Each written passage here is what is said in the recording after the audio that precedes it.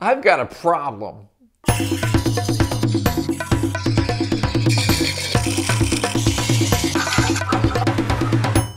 Hi, I'm Kent and welcome to Turn a Wood Bowl. Today I've got a problem. If I don't fix this problem, I'm going to drown in shavings. The tool that I use to clear out my shop of shavings is not functioning. I'm not going to name the company that makes this particular tool, but I can tell you that the wood that they use for their handle is not so great. And to be fair, I leave this outside a lot, so it's taken a lot of weather too. It's served well. But the scoop side of this shovel works really good for shoveling up shavings, and I need this really bad. So I started thinking, you know what? Let me solve this problem with a wood turning. Now, the first thing I ever turned on the lathe was a bowl. The second thing I've ever turned on the lathe was a bowl. The last thing I turned on the lathe was a bowl. I pretty much just turn bowls. But guess what? I'm going to do some spindle turning today. A few years ago, I came across some hickory, and I decided to take a few spindles and rough turn them and set them aside. I didn't know what I would use them for, and today I've discovered what I can use at least a couple of these for. So I'm going to fix my shovel so that I have a scoop to scoop up shavings. And today we're going to do a very practical wood turning project. We're going to actually restore this shovel back to its original condition. Okay, so the first thing I need to do is I need to get the broken piece of wood out of the shovel itself. So I'm going to use an angle grinder, and I'm just going to grind away this rivet that's in here. I'm going to have to replace that later with a bolt. The shovel says this metal is tempered, and I think it is. I mean, this is obviously not very soft aluminum, and it's taken a little while to cut through the head of this rivet. That's kind of interesting. I didn't realize that aluminum can be tempered, but I guess that's why I turn wood. And I'm going to use a center punch to drive that pin out. And a smaller one to get down in there and continue getting it out. The wood got wet from being outside, so it's soaked and expanded, and it's a little snug in there.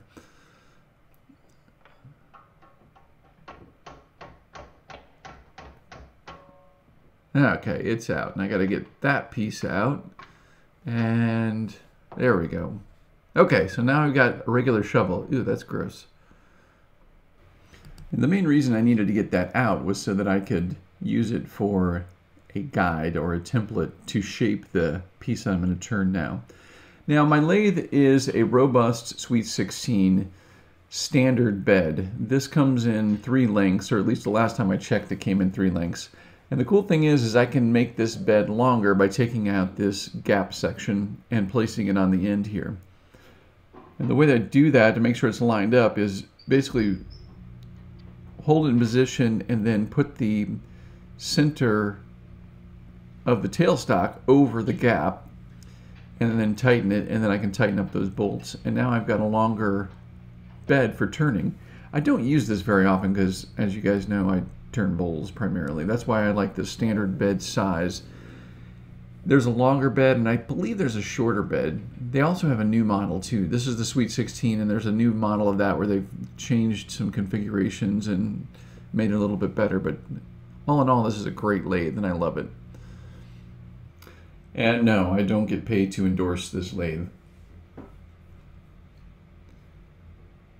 It's just a sturdy, well-made lathe that I enjoy doing all my turnings on, and it's great for the bowl work that I do. Okay, so I'm going to use my calipers and get the width of the previous handle, and that's what I'm going to turn down to.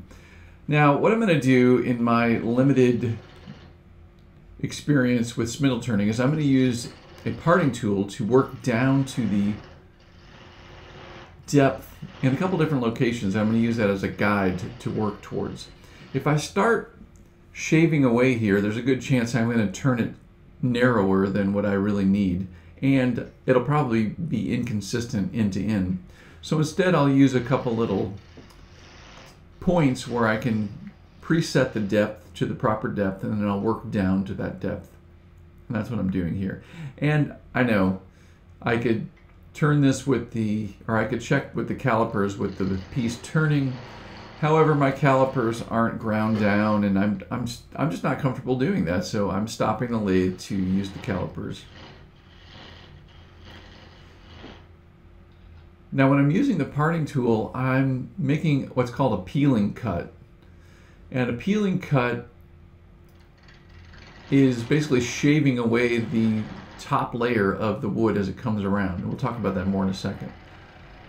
All right, so I'm using my 1.5" skew here, and I'm making a shear cut across the surface.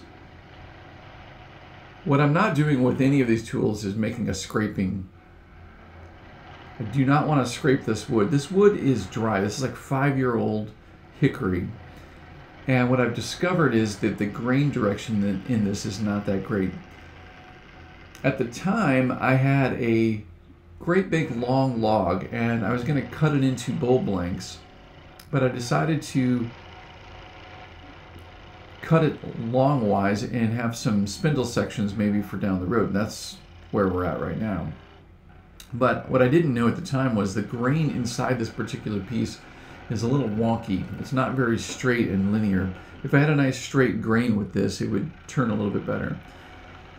And here you can see what I'm doing with this slice and cut and the skew chisel. I'm letting the bevel touch the wood first. That's what's most important. If I hit the wood with the blade or the sharp edge first, I'm going to get a kickback, and obviously we don't want that. And I'm only engaging the center portion of the blade to do the slicing. Okay, so I'm going to work this edge down. Again, I'm using the slicing cut. And this wood is, you can see it's brittle, and there's like it's kind of breaking apart in areas based on the grain direction. So I've got to be a little bit cautious here. I'm a little worried about knocking this end off and dropping the piece out of the lathe. And I probably could turn a lot faster. I'm just not comfortable doing that. I'm used to bowl turning speeds. All right, this is a peeling cut. And what I'm doing is I'm basically just raising the handle slightly and letting the turning wood come into contact with the cutting edge. This is not a scrape, this is a peeling cut. And this is good for quickly roughing down the material. Now I'm going back to a slice and cut. Because this wood is dry and brittle, if I tried to scrape it, it's going to damage the wood and it's going to just really take out big chunks. It's going to be nasty. Now I'm using that piece that I took out of the shovel, and I'm just taking direct measurements off of it. The length of the piece. Then I'm going to try to get the width at about the center portion. And then we'll match the width on the end. So ideally, if this is done right, the end of the shovel handle will fit right into the shovel itself. So I'm going to use the calipers, get a measurement on that middle portion. Then I'm going to use the same technique. Now this is what I was talking about before. This is a peeling cut. It's a little tricky to see from this angle. I am not scraping with this tool. I'm presenting the front edge of the parting tool so that it peels away the wood as it comes around the top of the turning.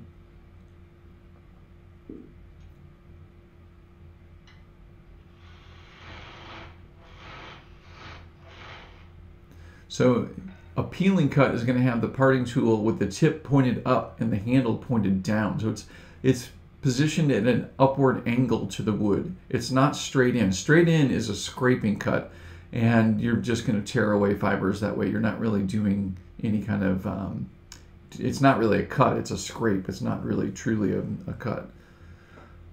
Okay, so I'm going to get a measurement at the end here. It's a little hard. They've got a relief that's cut into this and it's been compressed. I'm going to turn the width of that first.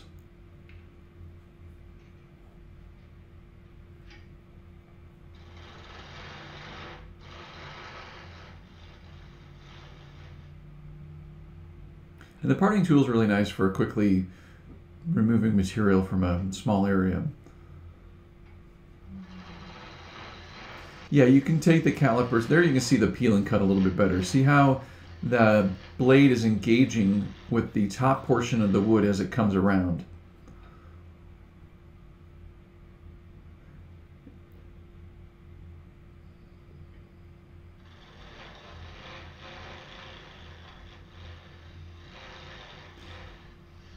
Yeah, you can take the calipers and you can ease that pointed edge, and you can bring the calipers up to the piece as it's still turning, but I just don't do that. Because I don't do enough spindle work. If I did lots of spindle work, I would have no problem doing that, but that's not what I do. I'm a bolt guy. Sometimes we have to do spindle work. Okay, so I have my two, you can see the two reference, actually three reference points there. On the right is the pencil line. That's the width of the handle, and we're going to try to maintain that.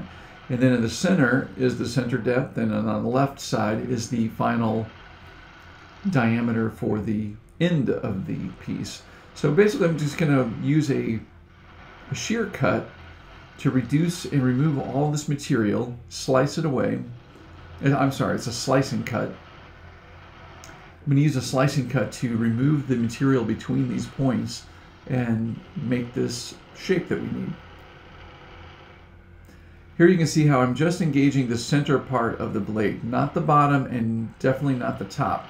If you engage the bottom of the blade or the top of the blade, you're most likely going to get a skip back and damage the wood. So I'm just looking to see where the material is high, and I'm working a little bit more in the high area, and then I'm easing back and making a thinner cut in the areas that are very close. And I just want to kind of sneak up on that measurement. It's almost like sneaking up on the inside of a bull blank with the wall thickness.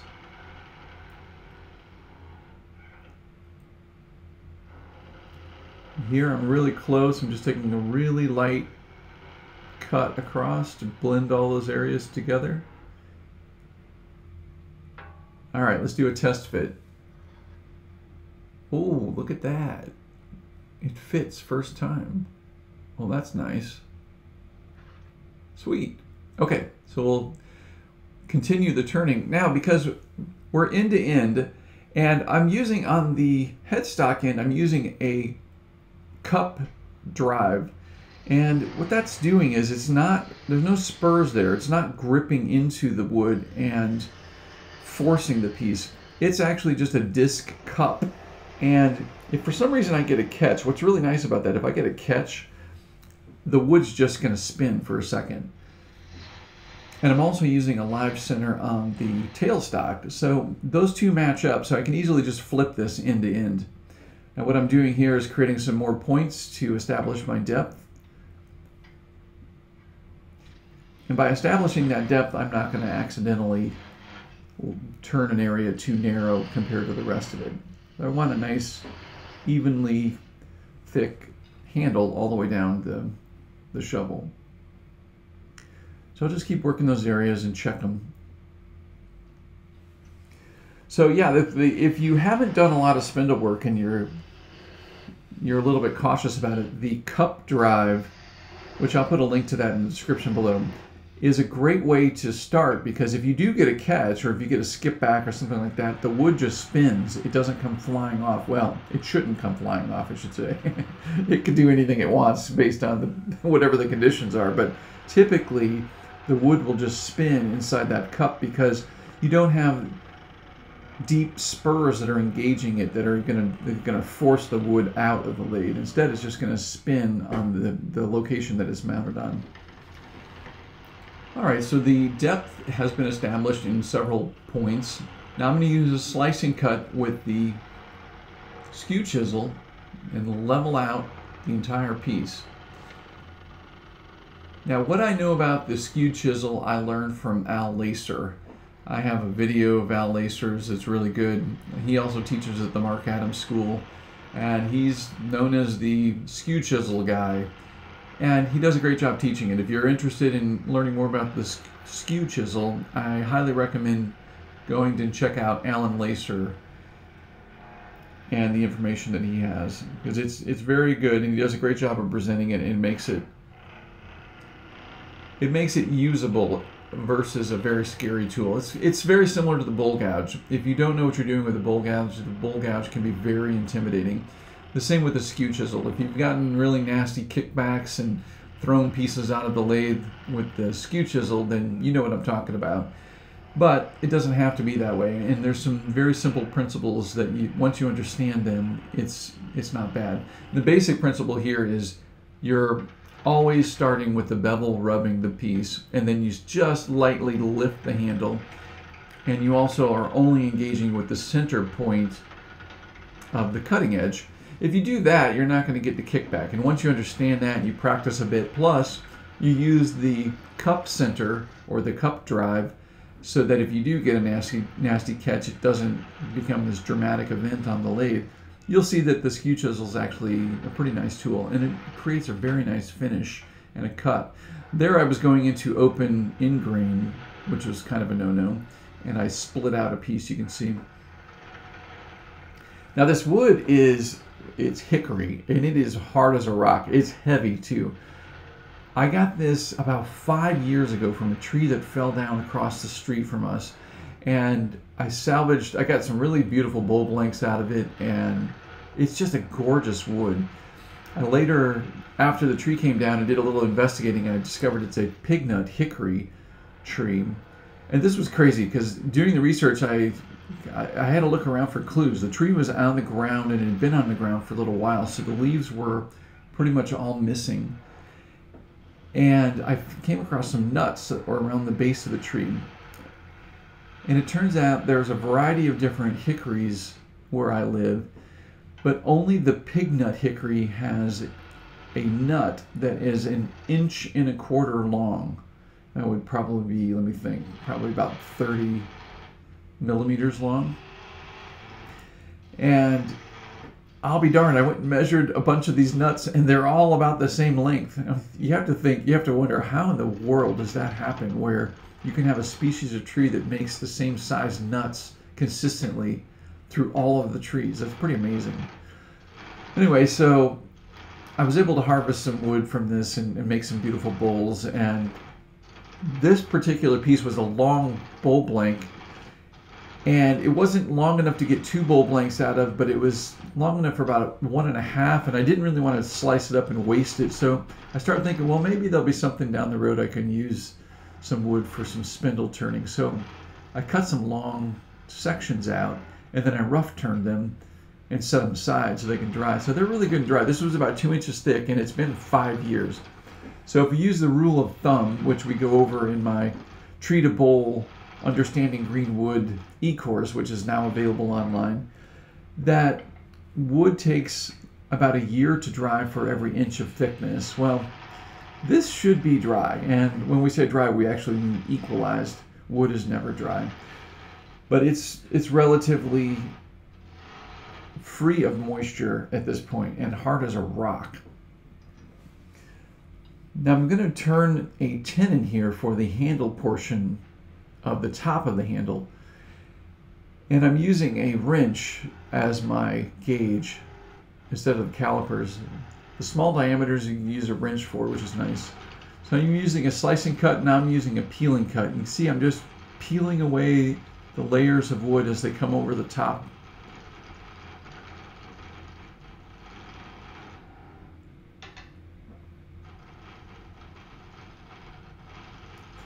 So this section of hickory it actually taught me quite a bit. It was pretty fascinating. This had a very long and heavy cantilevered limb that came out of the tree at about a 90-degree angle. Well, the trunk below that rim took on all of the weight and pressure of that limb, and the grain inside that trunk had compression in it. Well, that compression translates into what's known as fiddleback, and it's these beautiful rippled patterns that appear in wood, and those can be found under heavy branches on trunks. And fiddleback is known as fiddleback because it's the beautiful wood that is veneered and used for the back of fiddles and violins. So if you look at this handle, you can actually see some of the fiddleback in here, and that's the compression of the wood grains, which looks great and everything, but it's actually not so great for a spindle or an end-to-end turning like this, because we're really counting on that end grain to be nice and smooth and consistent, so we can just slice away layers of it like I'm doing here. But instead, it's kind of got its own little wonky pattern going on, so it's a little bit brittle, and it kind of wants to do its own thing when I'm going against some of that rippled pattern that's inside the wood. But we're going to make it work. Here you can see the slicing cut up close. Just taking off very thin layers. Again, we want to work right up to the thickness, the desired thickness. We don't want to make excessive cuts. Okay, so there's the main handle. You can see on the right side the tapered portion that goes into the shovel, and on the left side's the tenon, which will hold the handle at the top. I was thinking about attaching that green plastic handle, then I thought, nah, I don't want a piece of plastic on the end of my handle. I'm going to make a handle for the top, and that's why I created that tenon. So I'm going to sand this through all the grits. I'm going to sand it down to 320. I started with 120. And I'll take it all the way down to 320. And I'll go up in increments of 50%. So I go to 120, 180, 240, and then 320. Now I'm going to use something I don't usually use is a friction polish. And what's really nice about this, you basically just wipe it on. A friction polish is kind of a combination of different finishes, and it has varnish in it. And what happens is you basically wipe it on, and then you turn the lathe speed up, and then just buff it in. And the heat from the buffing kind of cures that onto the surface, and you get a really nice shiny surface. And the wood is relatively well protected at that point.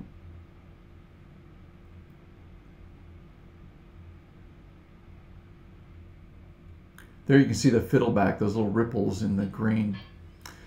Okay, so now I'm going to change the lathe back because I don't need to do quite as long of a turning. I'm going to do a shorter piece for the handle.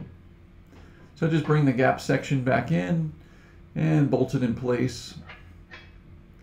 Now I do understand that the new Robust Sweet 16, the bolts go down through the top, which is nice. The one I have to actually bolt it in from the bottom. Okay, so here's another section of the spindle wood that I set aside years ago. And I'm going to cut a small piece off and just rough that into the top handle. I'm using a peeling cut here. You can see my hand, the motion of the hand there. I'm just lifting the handle of the tool and just peeling away sections at a time until I get down to a nice round chunk of wood. Also, it's important to know that that fiddleback that I just mentioned, it can be underneath a limb, is not found all throughout the tree. It's only going to be in that area underneath the limb where there was tension and pressure. So you may be thinking or hoping that you're going to find a whole tree that's filled with fiddleback. Well, it's usually not. It's just going to be in select sections where the trunk or the main section of the tree had a tremendous weight above it, such as the heavy limb that was sticking out above it. Okay, so I'm using peeling cuts to rough away material, and then I'm using slicing cuts to smooth out the round cylinder from the piece. Spindle turning is pretty nice. I like it.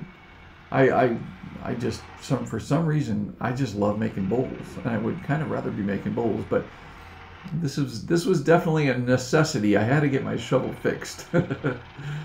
And I really didn't want to go buy another shovel because the scoop of it's perfectly fine and can last for a long time.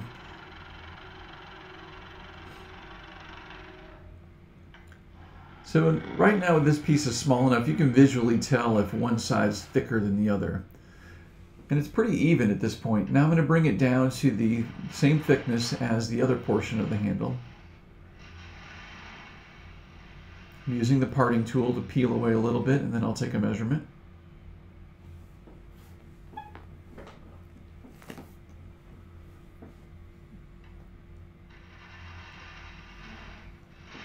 So when it comes to lathe speed, I'm very comfortable working at the top speed for bowls without becoming too excessive. Spindle turning, you can turn a lot faster because you have a much smaller mass at the axis of the turning. If you want to learn more about lathe speed and turning, check out the video I've got on lathe speed. I'll put a link up above. All right, here I'm actually just taking a real life measurement of my hand, which will be holding this handle, and placing that for the width on the handle itself. Okay, so back to the parting tool. I'm going to mark the ends of the handle a little bit deeper. It will be cut off here. And what I'm going to make are 2 tenons. That'll allow me to put this in a chuck and flip it around and reverse it. So I'm going to peel away the end on one side.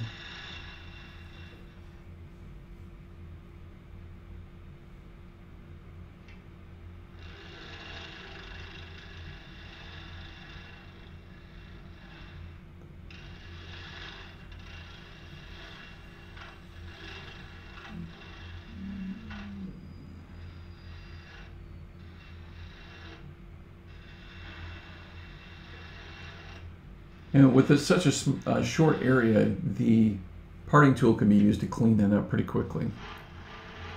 Plus, it's a little difficult to get that big skew chisel in there. And yeah, you could have a smaller skew chisel, but I prefer using the larger skew chisel for pretty much everything. There are a number of other cuts you can make with that skew chisel. It seems large and cumbersome, but once you get used to it, it's actually pretty neat.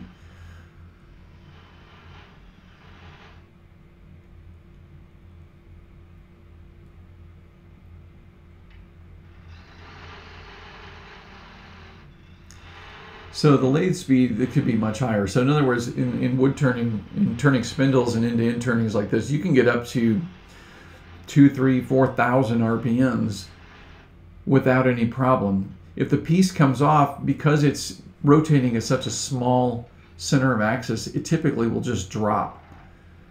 Whereas a bowl, turning at high speeds like that, and having the outward centrifugal force of the diameter of the bowl can be very dangerous and can come off flying at speeds more than 1,000 RPMs. Typically, for whatever reason, and under 1,000 RPMs with a bowl, if it comes off the lathe, it's probably going to go down, meaning it's going to go down towards the ground. If it's above 1,000 RPMs, especially up at something as fast as a spindle turning at like 4,000 RPMs, it can go straight up and at you or into the ceiling. And I've seen it happen before. I haven't done it, but I've seen it happen. Not that I haven't thrown bowls off the lathe. I've definitely done that. Of course, if you've watched my videos, you've watched me throwing bowls off the lathe. And that's going to happen. It's not a big deal. Okay, so I have the handle turned almost to the even thickness that I want. It's nice to see a short piece like this because you can tell it's pretty even all the way across just by seeing it with your eye. The longer piece, based on where you're positioned, you're really not sure if it's centered or not, or if it's leveled throughout. Okay, so I'm marking the center of the handle. And there's a little ding here. I'm going to use that as a center point for the mortise. I'm going to do a through mortise. We're going to drill all the way through this. I need to drill a seat for the other handle, and that needs to be the same diameter as the handle.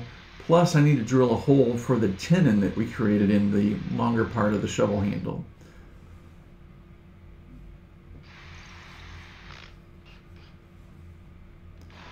So now this will be the seat that will receive the handle. This is the same width as the handle itself. I just need to bring this down to where I have a flat point on the handle.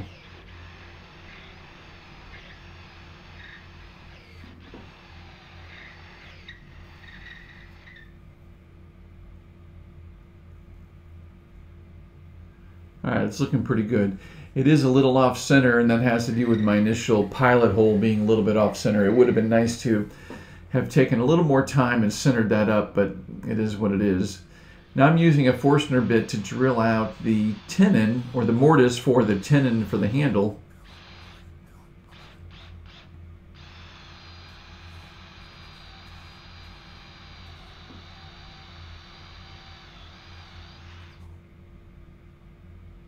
And I'm going to start a hole on the other side so I don't have a bunch of wood rip out when I come through. And that's the benefit of having that pilot hole, is I know where that hole is going to come through pretty closely.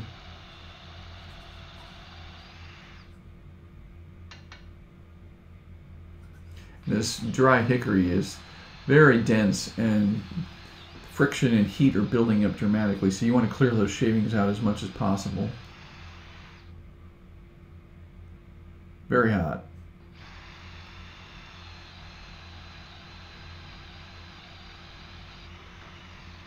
Okay, so we have our mortise established. Now what I'm going to do is I'm going to cut a relief point here. I'm not going to cut all the way through, but I want an area that's going to be indicate where the side of this handle will be.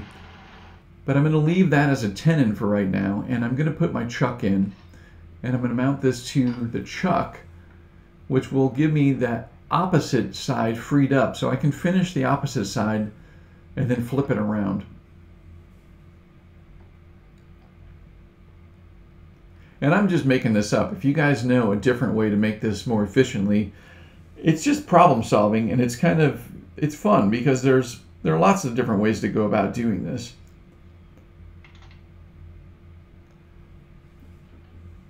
There's definitely more than one way to solve this puzzle, but the way I'm doing it here is I made that tenon that you see now in the chuck. Now that frees up the right side. For the time being, I'm going to put the tailstock in there so I have some stability so I don't knock it off center. And I'm going to work down the side of the handle. I'm using the parting tool to remove some material. I really want to make a cut across that end because we have those ingrain fibers. They're pretty dense. I could just go right through with the parting tool, but I'm going to use my spindle detail gouge. And now we've got the tailstock out of the way. The tailstock now at this point, if I cut through, becomes a pinch point, and that can bind up and cause a nasty catch and dislodge the handle. So I was thinking I could get in there with the spindle detail gouge, but I can't quite get the right angle, so I have to remove some more of this waste material.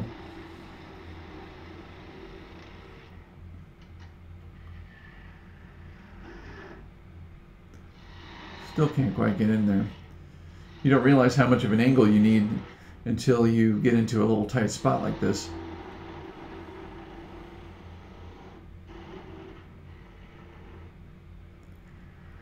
Okay, there I'm able to get to him and just nibble that down, almost like the nub at the base of a bowl for the tenon. Just kind of nibble it down, except this is end grain, so we're cutting through it at a 90-degree angle, and boom, that just popped right off.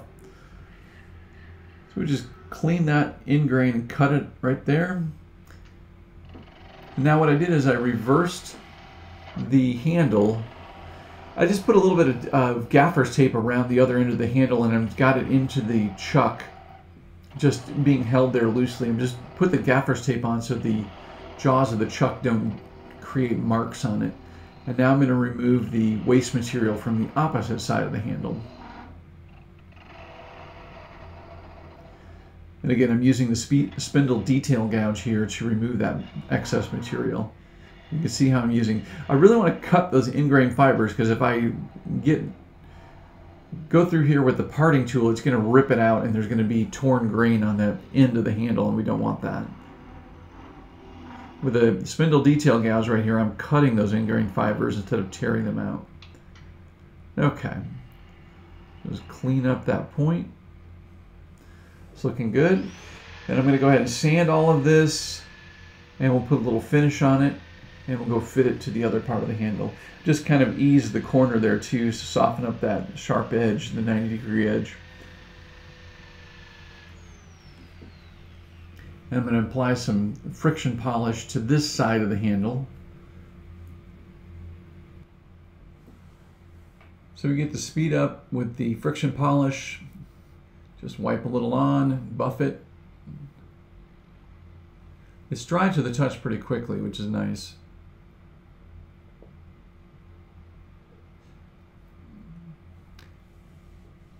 And then what I'm going to do is I'm going to pop this out, pull off the gaffer's tape.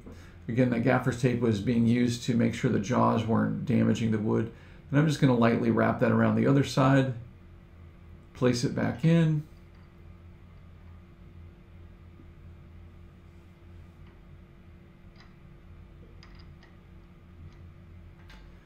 And then we'll apply some friction polish to the other side of the handle.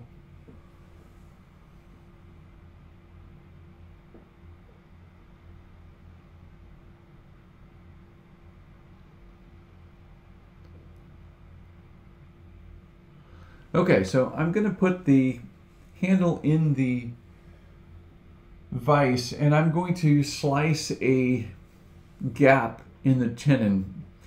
And the idea is that I'll be able to put a wedge in here to spread that tenon and make it fit inside the mortise that we just created on the top handle. I'm using a thin Japanese saw.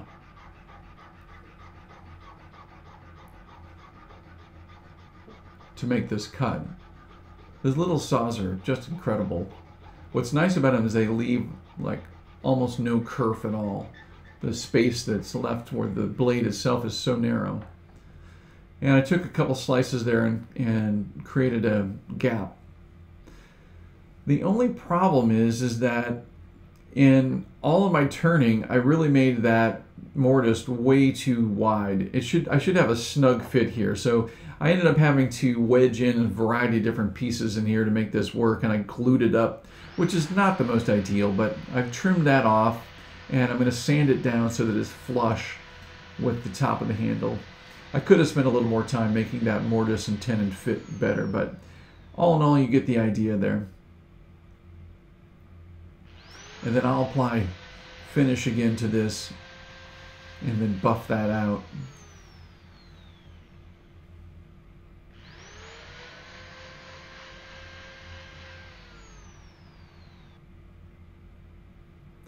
And we're going to put it together. Now I will have to put a bolt in this so it doesn't fall off, but just tapping it in is making it fit really well. I love that.